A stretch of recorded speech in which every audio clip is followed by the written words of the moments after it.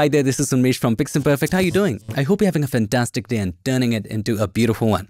Well, Adobe has launched a brand new software, actually a brand new platform or iteration of Photoshop, and they're calling it Photoshop on the web. It's basically a simplified version of Photoshop that you can run in your browser. But wait, didn't we already have that? Well, it was not from Adobe and it isn't Photoshop, but it actually is. Anyway, in this video, we're going to go through the features and limitations of this brand new Photoshop on the web. Also, to add a little twist, we'll compare it with its brother from another mother, PhotoPea. So without any further ado, especially Michael, let's get started.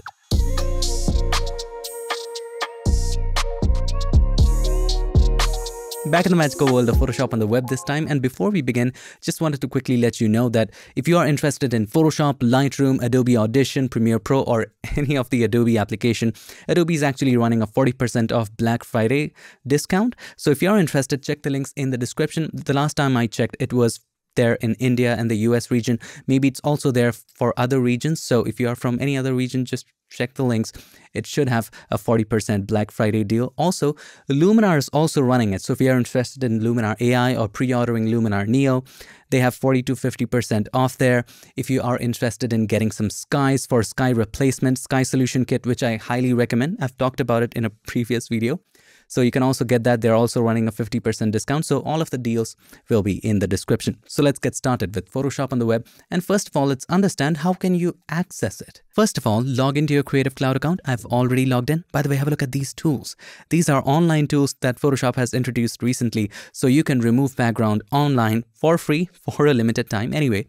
So from here, just click on File. This will open all of your Cloud Photoshop documents. Unfortunately, at the moment, since it's beta maybe, you cannot just launch Photoshop on the web with nothing in there. You can create a new document after you open it, but you have to open it with something. So for instance, there's no way I can directly open Photoshop on the web. You just have to choose a Cloud document that you already might have, open that up, and at the top, there will be Open in Photoshop on the web. Just click on this drop down. You can open that up in Photoshop in your desktop or Photoshop on the web beta. Let's click on continue. And by the way, thanks for the comments. This was from a previous video on Photoshop 2022 new features. So thank you. Now keep in mind, this is in beta. It might have some bugs. And as I'm opening it right now, I don't want to hide it. This has a bug, especially with this document. Maybe there's a problem with my Photoshop document. I don't know what it is, but everything is moving up a little bit. And as soon as I close the comments and bring it down, it becomes normal. So I don't know, it's a web glitch or something, but anyway, I just opened up another document, and in this document, there doesn't seem to have any problem, and it all seems to work fine. So again, keep in mind, this is in beta. Now you can create a new document by clicking on this grid right there and choosing New. Another tab will open with a blank new document, and you can choose the document size from right here. I don't know why the error is happening. Everything is being cut off. Let me try zooming out in Chrome. All right, zooming out helps a little bit. Let's keep it at about 80%. That helps. So if you encounter this problem, try zooming out. I suspect this might be a scaling issue with Windows, but anyway, let's move forward. Actually, I believe that the more we zoom in, it should adjust. Now, it's right now adjusting properly. See, even if we zoom in, we can see all those things, but earlier we couldn't. So it is what it is. So right here, you can choose some preset dimensions, or you can just dial in yours. I'm just going to go with film and video and create one with 4K resolution. So 3840-2160, background white, okay. RGB 8-bit. There's no 16-bit option. There really isn't no 16-bit option. Maybe it's due to browser limitations, but you know, I would have really loved to have 16-bit. Anyway, let's go with film and video, 4K, create. And just as the regular desktop version of Photoshop, you can open stuff like images, Photoshop documents by simply clicking on this grid right there and clicking on open. And now you can choose files from your cloud or upload something from your computer. Also, what I like here is that place embedded works perfectly. So if I wanted to place something on the canvas, just click on the grid and let's go to place. And you can just, again, upload something from your computer or choose something from here. Also, you can drag and drop. That works too. So let's try dragging and dropping. And it just works. You can make it bigger according to your tastes. You can even crop to make the canvas bigger. Now, if you wanted to place something over this, that's also possible. And again, everything is layered. So let's just drag and drop this one. And you can just size it accordingly as well. You can also play with masks here. So right now, if you open up the properties, so this is the property for that selected layer. We can just go down, decrease the opacity, and just again, here we have the rectangular marquee tool. We should have the rectangular marquee tool. There you go. And then we can make a selection of this area just as you do in Photoshop and create a mask out of it. So with that selection active, see this extra line there? A little bit bugs here and there. You can expect. All right, let's click on the mask button. There you go. Perfect. Let's increase the opacity back in and just try some blend modes. So again, just let's change it to something like, how do you feel about overlay? There you go. Interesting image, isn't it? Now, when it comes to selection tools, they have added some advanced ones. Like you do have the quick selection tool for selecting areas like this. You also have the select subject as well. So I can go ahead and click on select subject. Here you have it. Also, you have some actions as well inside of selection. So if you wanted to remove background, you can just directly click here instead of having to make a selection, create a mask out of it. None of that. Just do that. It'll automatically create a mask for you and you're all sorted. And you can bring in a new background if you wish to. So let's drag in this one and put it under nature portrait. Now, the lights are opposite, so we need to flip the background. Click on transform tool, and no, you cannot press Ctrl or Command D here because it will simply create a brand new tab. Anyway, so let's click on this button. It'll just flip it horizontally and click on done. Now, I do understand you would want some depth of field here, but unfortunately there's no Gaussian blur here. Now, you do have healing and cloning if you wanted to remove something. So you have the spot healing brush tool, the healing and the clone stamp tool. So let's select the healing brush tool. And for that, we're going to create a brand new layer. And there is definitely an option to sample all the layers. So let's create a new layer by clicking on the plus button. And then you can choose sample current and below, pretty much similar, and hit alter option to take a sample. And with the bracket keys, yes, you can make it larger and you can just fill up certain areas if you wish to. Now, coming to layers and adjustments, the number one demerit here, besides not having curves, we're going to get to that later. There is no way to convert a layer into a smart object. No way to do that. So right now, if I take this nature portrait right here, and if I transform it by clicking on this button, and if I make it very, very small and click on done, all right, and then if I transform it big again, click on done, have a look. We have lost so much details. By the way, that's a nice way to add blur. We should do the same with the background. Jokes apart, that's really a huge demerit. No smart objects. Even if you right click, there is no option right here to create a smart object. Click on the three dots, no option right here as well. And if you do want to add an adjustment and look at its properties, this is the way to do it. Click on the adjustment icon right there and you can choose any one of these. Let's choose brightness contrast. And at the bottom, you should see properties. If you don't see it, this just means you don't have this button turned on. So you can turn on the properties, you can turn on the comments. So you can choose any one of these and it will show up alongside layers. If you do want to turn off the layers, you can turn that off. Anyway, let's open up the properties, let's open up the layers and make sure you have chosen the adjustment layer that you want to modify. And from here, you can control the contrast and the brightness. So any adjustment you have selected, you can modify with the properties. Just make sure properties button is checked. Now, talking about adjustments, how can we just not cry? Let's take a look at the adjustments. We do not have curves. Why does Adobe has to always delay the curves? The same thing happened with Photoshop on iPad. Now the same thing is happening right here. What is it with curves, man? Anyway, so there is no curves, unfortunately. But the good news is if you click on the question mark right here and click on welcome, and if you scroll down, have a look in what's coming. The very first thing is curves. I think they're listening. Another interesting thing about Photoshop on the web is that if you did want to change the blend mode, for example, let's say I wanted to change the blend mode of black and white adjustment layer, have a look. The blend modes do give a preview, but apart from that, they also give you a thumbnail that gives you a general idea of what each blend mode can do. So if this is blue, and if you applied a multiply blend mode on top of a landscape, this is how it would look. So that's what it basically shows. So for this example, we can go with something like soft light or overlay just to show you what it can do, and then probably decrease the opacity. Speaking of opacity, you don't have the fill adjustment here.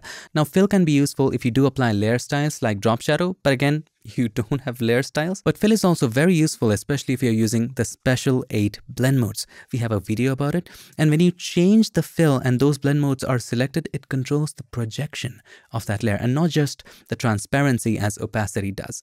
Watch that video. It's a very interesting slider. And also on the topic of adjustments, as we were discussing with this example, we wanted to blur the background, but we just cannot because there is no filter right here, like really no filters. Now, when you do open PhotoPea.com, it's a whole new world and, very, very much breathable than Adobe's Photoshop on the web, because right now you can do everything right here. And it's more like Photoshop, way more like Photoshop than Adobe's own Photoshop on the web.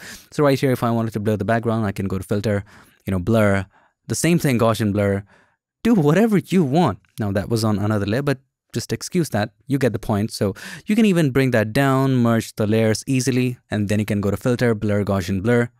See, everything is just right there and you can do whatever you want. So let's add a slight little bit of blur. Hit OK. Done. And you know what? There is curves. There has to be curves. So if I click on this, see, there is.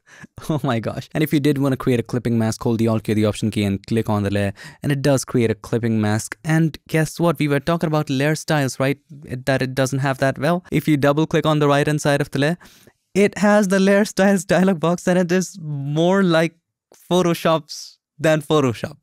I hope that makes sense. Now, what I like about Photoshop on the web is that it gives you access to all of Adobe's premium fonts if you are a member, of course. If you don't like any font right here, you can click on more fonts and you would have some categories to go through. So you can, let's choose this category and you can just choose any font in this category. You know, you have a lot of options. If you want something luxury, let's go with that. And let's choose something like this. All right. Interesting. Now, click on done. You can make it bigger by opening up the transform. But what about keyboard shortcuts? Let's discuss that next. Let's place it here. Done. And of course, if you wanted to change the color, properties would be right here. Make sure this is turned on and then you can change the fill color to whatever you wish. Let's bring it behind the subject right here.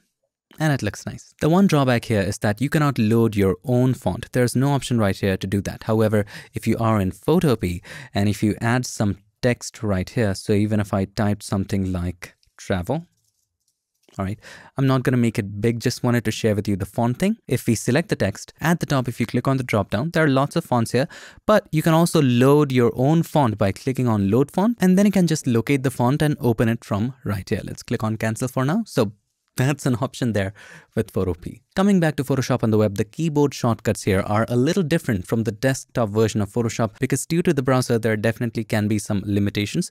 So if you click on the question mark right here and you can just open up the keyboard shortcuts by clicking on view keyboard shortcuts, you would notice that transform tool is not Control or Command T. It also adds Alt to it, because if you are on a browser like Google Chrome and if you press Control or Command T, it just creates a brand new tab. So with some slight changes just here and there, most of the shortcuts are the same. One major advantage of working on a cloud document, and yes, you can work on cloud document from your desktop version of Photoshop as well, is that you can comment here. So you can comment anything you want and you can share with other people so that they can share their comments. For example, if someone says we need to increase contrast right here, so you can just draw an annotation and just say increase contrast and comment here. All right. And now you can share it with anyone by clicking on share, and you can invite somebody or create a public link if you wish to. That's up to you. And from here, many people can comment. And when you highlight those comments, those annotations would be highlighted too. Now let's talk about saving and exporting. If you're working with Photoshop on the web, by default, it only allows you to work with cloud documents. So whatever you're working, it's all online. So if you click on save by clicking on this grid and click on save right here, it will save it in the cloud. Right? Now, if you do want to export it and if you do want to have an offline version, you can always export it by clicking on this button, and you can quick export as a JPEG, PSD, PNG, or whatever you wish. You can also export the same thing from right here. So that's an option. Now, right now we can clearly tell that this particular document is saved the way it is. And how can we tell that? Because there's no asterisk right there. Let's say we create a new layer and let's say we paint something in here. All right. Look at the asterisk here. It just means that it has unsaved changes. As soon as you save it by clicking here, look, it's uploading that, it's saving those changes. Have a look, that icon went away. This means it's saved. It also automatically keeps saving from time to time. So if I just turned it off, right now there's this asterisk sign and it will automatically, even if I don't do anything, it will be saved. Have a look. I didn't do anything and it is saved with those changes. And that, I think, is one of the biggest advantages for Adobe as a whole, because it has its own cloud, it has Photoshop on the web, you can work with other Adobe applications, you can share, collaborate, and actually you're paying for it. I have no complaints with PhotoPea. Of course, it's free, but here you do not have any option for saving it in the cloud. But then again, this is free. How can somebody give you free cloud storage? So again, if you're paying for services, then Adobe, you have that option and flexibility to collaborate, share, store it in the cloud. And if you're into that, this has a major advantage. Now let's talk about the UI as a whole. Now if you're working with original version of Photoshop, you have all these panels, right? So you can just move it anywhere. You can close it if you wish to. However, with Photoshop on the web, at first I was trying to just move it and close it. Nothing was happening. It's actually very simple. Click on this button and it takes away the layers. Click on this button, it takes away the comments or whatever you have turned on. So if you click on that, properties would be open. Along with it, you want to have layers open, so click on that. So it's like turn off and on button. The other thing I like here is that it has two themes. If you go to settings, you have a light theme and a dark theme. And this is what I really like. And not even Photoshop's desktop version has large icons or large text. So there's an option to choose large, and it gets much larger. And I really like this. But Photoshop's original one, especially if you're working with 4K screens, sometimes they can become very small. Right now I've scaled with Windows, but if it's not scaled, this is how it looks. Now let's talk about a few things that I would love to see change in this UI. Maybe it's not possible, but just my opinions. Now, of course, Photoshop on the web is very limited. However, the UI does not resemble the Photoshop on desktop version. So finding and locating things can be very difficult. However, if you're familiar with Photoshop on desktop, and if you jump to PhotoPea, it's way more familiar. It's like exact Xerox copy of it. You would absolutely feel right at home with this one if for some reason your Adobe subscription expired. Anyway, so back to Photoshop on the web. There are little things here and there that just give me the headaches. If you look at Photoshop on the desktop version, we are absolutely used to turning off and on the layers by clicking on this I button, which are on the left hand side of the layer. It's like a muscle memory here. But if you look at Photoshop on the web, it's on the right hand side. So having used Photoshop so much, automatically my hand goes there without even thinking about it. And then, I have to think about it. And again, there are just little opposite things that might get to you. If you were to create a brand new layer in Photoshop desktop version, you would click on this icon right there, right? At the bottom of all the layers, at the bottom, you would see all of these icons. But with Photoshop in your desktop, all of them are at the top. So your hand again goes there and tries to find that, but then it's on the top. Now, I do understand that, of course, it's beta and has limited functionality, but the irony here is that it resembles more of the UI of Photoshop on iPad, but this website doesn't work on mobile devices. However, PhotoPea is more like Photoshop than Adobe. So I don't know what to make of this. But the great thing here is that anytime you feel stuck or limited, let's say you were working on a laptop that doesn't have Photoshop and you worked on the idea a little bit and you came back to your home, opened up your main computer and you want to continue this, you can just open this up and, open in desktop app. There's a button for it. Just click on that and it will open that up and we have a problem here. Anyway, if we do manually, I think it would work. So it shows up right here. So you can just open it from right here. Yeah. It's still in beta. Talking about future features, we have curves, refine edge. I would really like to see the raw file support and see how that turns out. Just give us smart objects. That would be much better. Oh, there is. Pretty cool. Looking forward to it. Wishing all the very best to the Adobe team. I'm sure they're going to do awesome. And so happy to see this. This is a great initiative by Adobe. And again, comparing it with PhotoPea might not be completely justified because Photoshop in the desktop version is still the most powerful application when it comes to raster graphics. And if you're working with Photoshop on the web, you can always switch to Photoshop on desktop. And again, the second thing is it's still in beta. It just launched. I would have loved to see the UI more like Photoshop on desktop, just as PhotoPea does. But then again, I think Adobe is trying to make it mobile friendly as well in the future. I'm asking a lot, but maybe there can be a mobile version, just as mobile websites happen. And there can be a desktop version for desktop websites maybe. Either way, at the moment, this is something that I don't find myself using. It's very limited. And even if we do use it right now, it won't make sense because we would have to ultimately jump in to Photoshop's desktop version. I hope you enjoyed this video, and if you did, make sure to give us a like and also don't forget to subscribe, and not just subscribe. Ring the bell so that you, my friend, don't miss any other future tips, tricks, or tutorials. I would like to take this moment to thank all these nice and amazing people for supporting PiXimperfect on Patreon and helping keep PiXimperfect free for everybody forever. Thank you so much for watching. Thank you for your time. I'll see you in my next one. Till then, stay tuned and make sure that you keep creating.